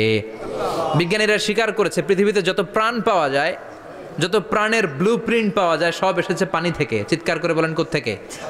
পানি নাই তো প্রাণ নাই, পানিও আছে প্রাণও আছে। কোন সুবহানাল্লাহ। বিজ্ঞানীদের ধারণা, তারা ধারণা করে বলেছে পৃথিবীর প্রথম প্রাণের নাম হচ্ছে অ্যামিবা। কি নাম? ওরা বলেছে এটা এককোষী জীব। It's a very small unicellular organism found ever in the world. পৃথিবীতে পাওয়া প্রথম এককোষী প্রাণীর নাম হচ্ছে অ্যামিবা। এটা এসেছে শৈবালের মতো, এরপরে জুপ্লাংটন, ফাইটোপ্লাংটন, ব্যাকটেরিও প্লাংটন, একটার পর একটা স্পিসিজ প্রজাতি পৃথিবীতে ডেভেলপ করেছে। কোন সুবহানাল্লাহ। এই পানির কথা কোরআনের ভেতরে বলে দিল কে? এই জন্য আল্লাহ বললেন ওয়ালকুরআনিল হাকিম, বিজ্ঞানময় কোরআনের শপথ। এই কোরআনটা বিজ্ঞানের ঠাসা, এই কোরআন আশ্চর্যের শেষ নাই, এই কোরআন কোনোদিন পুরাতন হয় না। এই কোরআনের ভেতরে আল্লাহ দিয়েছেন হেদায়েতের মশাল, আর কোরআনটাকে বানিয়েছেন বিজ্ঞানের সুউচ্চ মিনার। জোরে কোন সুবহানাল্লাহ। তার মানে কোরআনে আমরা কি পেলাম? দুধের কথা পেলাম, মধুর কথা পেলাম, কিভাবে ডায়েট করবেন সেটা আমরা পেলাম, আমরা কসমোলজি পেলাম, অ্যাস্ট্রোলজি পেলাম, বায়োলজি পেলাম, ফিজিক্স পেলাম, ওয়াটার সাইকেল পেলাম। এবার পাতালপুরীর কথার দরকার আছে না নাই? পৃথিবীর একেবারে গভীরতম গভীরে কি আছে এটা কিন্তু কোরআনে নাই, আছে। পৃথিবীর মাঝখানে যে উত্তপ্ত লাভা আর আগুন, এটা আপনারা জানেন? পৃথিবীর উপর দিয়ে আমরা ঠান্ডা পৃথিবীতে ঘুরে বেড়াই, কিন্তু এর ভিতরে কিন্তু আগুন, লাভা।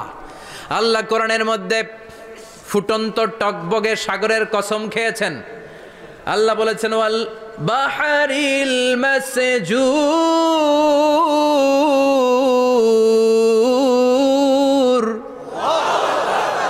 আমি কোরআনের ভেতরে ফুটন্ত টকবগে সাগরের পানির কসম খেলাম। পড়েন সুবহানাল্লাহ। সাগরের পানির, ফুটন্ত টকবগে সাগরের পানির কসম। সাগরের পানি আবার ফুটন্ত হয় কি করে? পানি কি হয়? ঠান্ডা। পানি কি? কথা বলেন। আল্লাহ পৃথিবীর ভেতরকার কথা চিন্তা করে বলেছেন ওয়াল বাহরিল মাসজুর। ইউনাইটেড স্টেটস অফ আমেরিকার নেভাল একাডেমির সায়েন্টিস্টরা এই আয়াতের উপর রিসার্চ করেছে যে সাগরের ভেতরে আবার এই ঠান্ডা পানির ভেতরে আবার উত্তপ্ত আগুনের লাভা আসলো কোত্থেকে। রিসার্চ করার জন্য তারা সাগরের ভেতরে পাইপ ঢুকিয়েছে। পাইপ ঢুকাতে ঢুকাতে অনেকগুলো লেয়ার তারা পার করেছে। রূপান্তর শিলার স্তর, পাললিক শিলার স্তর, আগ্নেয়গিরির শিলার স্তর, মার্বেল পাথরের অনেকগুলো শিলার স্তর পেরিয়ে যাওয়ার পরে তারা পাইপ ঢুকানোর পরে দেখতে পেয়েছে পাইপগুলো গলে যায়। পাইপগুলো কি হয়? তার মানে ভিতরে কি আছে? গত কয়েক মাস আগে জাপানে কিছু জিওলজিস্ট, ভূতত্ত্ববিদ, তারা গবেষণা করে পৃথিবীর এক মাথা থেকে আরেক মাথায় যেতে চাচ্ছে, মানে প্রতিপাদ স্থান। বাংলাদেশের এখান থেকে ছিদ্র করলে আপনি দক্ষিণ আমেরিকার চিলির সান্টিয়াগোতে যেয়ে উঠবেন। কথা বুঝতে পেরেছেন? তার মানে বাংলাদেশের প্রতিপাদ স্থান হচ্ছে দক্ষিণ সাউথ আমেরিকার চিলির সান্টিয়াগো। আবার ইন্ডিয়া থেকে ছিদ্র করতে করতে পৃথিবীর আরেক মাথা দিয়ে উঠবেন। সুবহানাল্লাহ বলেন। এটা তারা শুরু করেছে কিন্তু এখনো সফল হয় নাই। ইউএস এর নেভাল একাডেমির সায়েন্টিস্টরা পাইপ ঢুকাতে ঢুকাতে দেখে একটা পর্যায় শেষে পাইপ আর ঢুকানো যায় না, পাইপগুলো পৃথিবীর ভেতরে যেতে যেতে গলে গলে পানি হয়ে যায়। সুবহানাল্লাহ কইবেন না? এই রিসার্চ প্রজেক্টের যিনি চিফ, উনি বললেন bring the water proof pipe from America. America থেকে ওয়াটার প্রুফ পাইপ নিয়ে আস। আমার এমন পাইপ লাগবে গবেষণা করার জন্য যে পাইপ আগুনে জ্বলে না। ওয়াটার প্রুফের মধ্যে আগুন লাগালে আগুন ধরবে? বুলেট প্রুফে বুলেট মারলে বুলেট ঢুকবে? মাননীয় প্রধানমন্ত্রী শেখ হাসিনা যে গাড়িতে করে চড়ে, এটা বুলেট প্রুফ কার? গুলি মারলে ঢুকবে? আবার গুলি মারতে যায় না, 14 গোষ্ঠী উদ্ধার করে ছাড়বে আপনার, খবরদার। তো আমেরিকা থেকে ফায়ার প্রুফের পাইপ নিয়ে আসা হলো। নেভাল একাডেমির চিফ সায়েন্টিস্ট পাইপ ঢুকাতে আরম্ভ করলেন। ঢুকাতে ঢুকাতে পৃথিবীতে কিন্তু অনেকগুলো স্তর আছে। এই যে বালু মাটি, সব কিন্তু বালু মাটি নয়। আপনি খুঁড়তে খুঁড়তে পেয়ে যাবেন পাললিক শিলা, এরপরে রূপান্তরিত শিলা, এরপরে মার্বেল পাথরের শিলা, এরপরে শুরু হবে গরম আগ্নেয়গিরির শিলা। ওই শিলার ভেতরে এমন আগুন আল্লাহ রেখেছে, ওই নেভাল একাডেমির সায়েন্টিস্টরা ফায়ার প্রুফের পাইপ ঢুকাতে ঢুকাতে একটা লেভেল যাওয়ার পরে দেখে যে ফায়ার প্রুফের পাইপও গলে গলে মুহূর্তে পানি হয়ে যায়।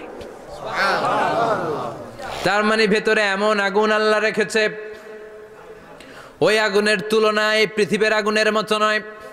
ওই আগুনটাই জাহান্নামের আগুন। আবার বিজ্ঞানীরা গবেষণা করে ওই আগুনের মধ্যে মানুষের চিৎকার শুনেছে। এজন্য হাদিসে এসেছে আল্লাহর ওলিরা, মুমিন বান্দারা মারা গেলে তাদের রূহগুলো আকাশে চলে যায়, ইল্লিনে চলে যায়। আর কাফের মুশরিক আর নাস্তিকগুলো মারা গেলে তাদের আত্মাগুলো পৃথিবীর মাঝখানে সিজ্জিনে চলে যায়। ওই সিজ্জিনের ভেতরে আগুন আছে না নাই? চিল্লায় বলেন। তার মানে পাতালপুরীর কথাও আছে, সাগরের কথাও আছে, আকাশের কথাও আছে। কেমন করে দুনিয়াতে আমরা আসলাম সেটাও আছে। এমব্রয়োলজি, ভ্রূণ তত্ত্বের কথা কোরআনে আছে না নাই? পৃথিবীতে আল্লাহ কয়েক সিস্টেমে মানুষ বানালেন। সৈয়দনা আদমকে বানালেন, মাও নাই বাবাও নাই। সৈয়দনা আদম আলাইহিস সালামের বাবার নাম কি? মায়ের নাম কি? মাও নাই বাবাও নাই। আবার সৈয়দনা ঈসা আলাইহিস সালামকে আল্লাহ তৈরি করলেন, শুধু মা আছে বাবা নাই। আবার আমাদের সবাইকে আল্লাহ বানালেন, মাও আছে বাবাও আছে, ঠিক কি না? এরপরে ছোট্ট এক ফোঁটা নাপাক থেকে আল্লাহ আমাদেরকে বানালেন। এই এক ফোঁটা বীর্যের মধ্যে যে প্রাণ আছে, এটা দুইজন বিজ্ঞানী আবিষ্কার করেছে। লিয়েন হুক মাইক্রোস্কোপ যন্ত্র দিয়ে তারা বীর্যের মধ্যে, স্পার্ম ড্রপের মধ্যে গবেষণা করে পেয়েছে যে ওখানে কি যেন নড়ে। ওই এক ফোঁটা ড্রপের মধ্যে কি যেন নড়ে। সেখান থেকে ওরা আবিষ্কার করেছে এই স্পার্মের ভেতরে, শুক্রাণুর ভেতরে প্রাণের অস্তিত্ব আছে। এক ফোঁটা স্পার্মে, এক ফোঁটা বীর্যের মধ্যে 20 কোটি যদি শুক্রাণু না থাকে, ওই স্পার্ম থেকে আল্লাহ বেবি দেয় না, সন্তান দেয় না। সুবহানাল্লাহ কোন? এজন্য আল্লাহ বললেন, হাল আতা আলাল ইনসানি হিনুম মিনাদ দাহরি লাম ইয়াকুন শাইআম মাযকুরা। ও মানুষ, কেন এত অহংকার করো? নজর করে তোমার জীবনের শুরুটার দিকে একটু তাকাও। কি ঝিলা তুমি? এক ফোঁটা নাপাক পানি, একটা স্পার্ম ড্রপ থেকে এসেছো। ইয়াখরুজু মিন বাইনিস সুলবি ওয়াত তারায়েব, বাবার পৃষ্ঠদেশ থেকে মায়ের গর্ভদেশের মধ্যে তোমাকে নিয়ে গেল কে? সেখান থেকে ফি যুলুমাতিন সালাস, 3টা প্যাকেট দিয়ে মায়ের পেটের মধ্যে তোমাকে প্রিজার্ভ করলো কে? আল্লাহ প্রত্যেকটা স্টেজ কোরআনে বলে দিয়েছেন। ফি যুলুমাতিন সালাস, 3টা অন্ধকার প্রকোষ্ঠে আল্লাহ আমাদেরকে প্রিজার্ভ করেছেন। মায়ের ফুলের একটা প্যাকেট, মায়ের জরায়ুর একটা প্যাকেট, আবার মায়ের পেটের একটা প্যাকেট। ওই প্যাকেটের ভিতরে পৃথিবীর কোনো কবিরাজের কবিরাজি কাজে লাগছে? ডাক্তারের ডাক্তারি? কোন কবিরাজ আম করে খাওয়াইছে? চিল্লায় বলেন, তিনি কে? এরপর আল্লাহ বললেন ফি যুলুমাতিন সালাস, ওটা অন্ধকার ছিল। যেই টেম্পারেচারে রাখলে তুমি সুস্থ থাকবা, যেই টেম্পারেচারে রাখলে তুমি আস্তে আস্তে বড় হতে পারবা, সেখানে আমি রাখলাম। সেখান থেকে আমরা হয়ে গেলাম জিমেট, সেখান থেকে জাইগট, তারপরে ইমব্রয়ো, তারপরে ফেইটাস, ল্যাটার স্টেজ। প্রথমে ছিলাম ইনিশিয়াল স্টেজ, তারপরে ল্যাটার স্টেজ, আমরা বড় হতে লাগলাম। আল্লাহ আমাদেরকে হার্ট দিলেন, সিস্টনিক ডায়াস্টনিক, অলিন্দ নিলয় শুরু হয়ে গেল। রুহুর ফুৎকার আমাদের হৃদয়ে ভরে দিল কে? আল্লাহ আমাদেরকে স্কেলিটন দিলেন, কঙ্কাল, স্পাইনাল কর্ড দিলেন, আমাদের স্কাল দিলেন, মাথার খুলি দিলেন, লাঞ্চ দিলেন, ফুসফুস দিলেন, গল ব্লাডার দিলেন। যেখানে যেটা ঠিক যেমন ভাবে দেয়া দরকার মায়ের পেটে থাকতেই সেটা দিয়ে দিয়েছে কে? আল্লাহ। এরপর 8 মাস আমরা মায়ের পেটে মারে কষ্ট দিলাম। ওই মুহূর্তে আমার মা আমার জন্য যতটা কষ্ট করেছে পৃথিবীর কেউ ওই খবর রাখে না। জোরে কোন ঠিক কিনা? বোঝা হয়ে গিয়েছিলাম, একটা বস্তা। আমরা প্রত্যেকে মায়ের পেটে ছিলাম একটা কি বস্তা। এই বস্তা নিয়ে আমার মা খেতে যেত, ঘুমাতে যেত। এই বস্তাটা পেটে করে আমার মা রান্নাঘরে রান্না করত। একদিনও রান্না বন্ধ হয় নাই। এই বস্তাটা নিয়ে আমার মা টয়লেটে যেয়ে বসতে পারতো না। 8 মাস এরকম কষ্ট করেছে। এজন্য মায়ের মনে কষ্ট দিলে আল্লাহর আরশ কেঁপে যায়। মায়ের কাছ থেকে দোয়া নেওয়ার দরকার আছে না নাই? মায়ের মনে কষ্ট দিবেন? মায়ের সাথে বেয়াদবি করবা কেউ? মায়ের থেকে দোয়া নেওয়ার দরকার আছে না নাই? মা যার নাই সে জানে মা না থাকার কি জ্বালা। চিল্লা এখন ঠিক কিনা? যখন রাত্রি নিঝুম, এই চোখে ঘুম, একলা শূন্য ঘরে, তোমায় মনে পড়ে মাগো, তোমায় মনে পড়ে। যখন রাত্রি নিঝুম, এই চোখে ঘুম, একলা শূন্য ঘরে, তোমায় মনে পড়ে মাগো, তোমায় মনে পড়ে। ঠিক কিনা? এজন্য এই মায়ের জন্য দোয়া করার দরকার আছে না নাই? আল্লাহ বললেন 8 মাস 9 মাস মায়ের পেটের ভেতরে ছিলা, তারপরে দুনিয়ার বুকে তোমারে আনলো কে? ছোট্ট নাপাক ছিলাম, এই ছোট্ট এক ফোঁটা পানি থেকে আমাদেরকে বড় করছে কে? আল্লাহ। তার মানে এমব্রয়োলজি, ভ্রূণ তত্ত্বের কথা কোরআনের ভেতরে আছে না নাই? সে আল্লাহ বললেন ইয়াসিন ওয়াল কোরআনিল হাকিম ইন্নাকা লা মিনাল মুরসালিন আলা সিরাতিম মুস্তাকিম। সুবহানাল্লাহ পড়েন। আল্লাহ বললেন ইয়াসিন, এরপরে বললেন আল কোরআনিল হাকিম, প্রজ্ঞাময় কোরআনের শপথ।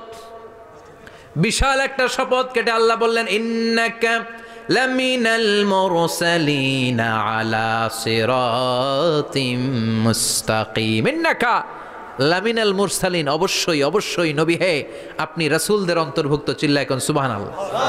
তিনি যে রাসূল এটার সার্টিফিকেট এই আয়াতে দিয়েছে কে? এরপর আল্লাহ বললেন আলা সিরাতিম মুস্তাকিম, ও নবী আপনি সিরাতুল মুস্তাকিমের উপর আছেন। যেই দোয়াটা প্রতিটা নামাজের মধ্যে প্রতিদিন প্রত্যেক রাকাতে সূরা ফাতিহাতে আমরা পড়ি, ইহদিনাস সিরাতাল মুস্তাকিম। ও আল্লাহ, show us the right path, show us the correct path, আপনি আমাদেরকে সোজা পথ দেখান। আল্লাহ এখানে সার্টিফিকেট দিলেন, নবী গো লক্ষাধিক পয়গম্বর যে আমি পেয়েছি তাদের শ্রেষ্ঠতম রাসূল করে আমি আপনাকে প্রেরণ করেছি, আর হেদায়েতের সুউচ্চ মশাল দিয়ে আমি আপনাকে সিরাতুল মুস্তাকিমের উপর রেখেছি। চিল্লায় পড়েন আল্লাহু আকবার। এই জন্য বিজ্ঞানময় কোরআনের সাথে নিজেদের সম্পর্ক বাড়ানোর দরকার আছে না নাই? সেজন্য কোরআনের সাথে আমাদের সম্পর্ক বাড়াতে হবে, নিজে কোরআন পড়তে হবে, কোরআন বুঝতে হবে, কোরআনের উপর আমল করতে হবে। রাজি আছেন তো? এটাই হচ্ছে সূরা ইয়াসিনের শিক্ষা। আল্লাহ আমাদের সবাইকে কথাগুলো বুঝার ও আমল করার তৌফিক দান করুক। আমরা পড়ি আমিন। বাদরু আলাইনা মিন সানিয়াতিল ওয়াদা ওয়াজাবা শুকরু আলাইনা মাদা লিল্লাহি দা আইয়ুহাল মাবউসু ফিনা جئت من أمر المطاع جئت شرفت المدينة مرحبا يا خير